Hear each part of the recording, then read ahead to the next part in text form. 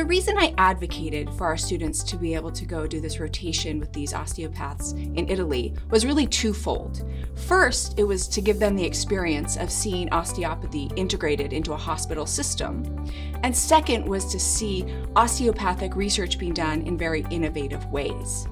The future of osteopathic medicine is dependent upon the future of osteopathic research. OMT and OMM are truly the things that make us distinct as osteopathic physicians, and we need to be able to do innovative research to show their efficacy. So the future of osteopathic medicine is osteopathic research. The future of osteopathic research is our students, and that is why having them do these meaningful experiences is so important to our profession. Hi, my name is Ethan Kremer, recently graduated from NYITCOM. The first 2 weeks of our rotation were spent in Milan. We spent some days in the osteopathic school in Milan. Some other days were filled with treating patients in the NICU and the nursery at the Children's Hospital. And then the rest of the time was filled with seeing patients in the private clinics of the osteopaths that we worked with during the time. But after this experience, I can really see the applicability of manipulative medicine in the hospital, and it's really something that I'm going to take into my practice when I start my residency in a couple of months.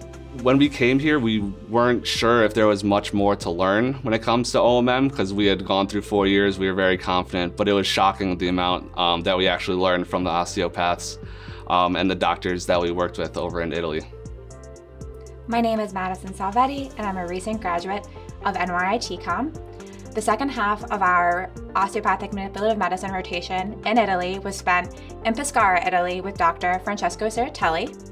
We spent time in Francesco's private practice, as well as had the opportunity to see his research at the University of Chieti, where he is using thermoscan and fMRI to look at how OMT affects the brain.